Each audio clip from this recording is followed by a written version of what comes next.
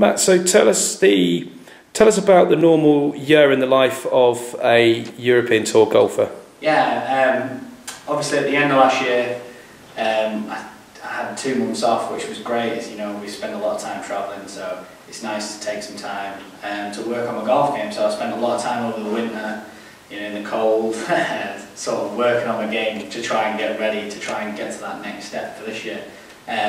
Been to some great places already. We're lucky on the European Tour. It's not just in Europe. We got to some great places, going from South Africa to the Middle East, over to the Far East, and then coming back into Europe. So, I'm really excited to get back into Europe, and really excited to play the tournaments, and hopefully do well.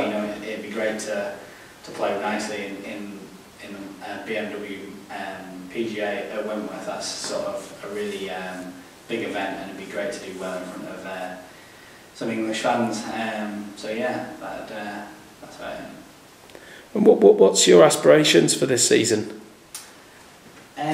Obviously, I feel like I've put in a lot of work at the end of last year to get my game to the next level, and I want to aspire to be winning golf events on the European Tour.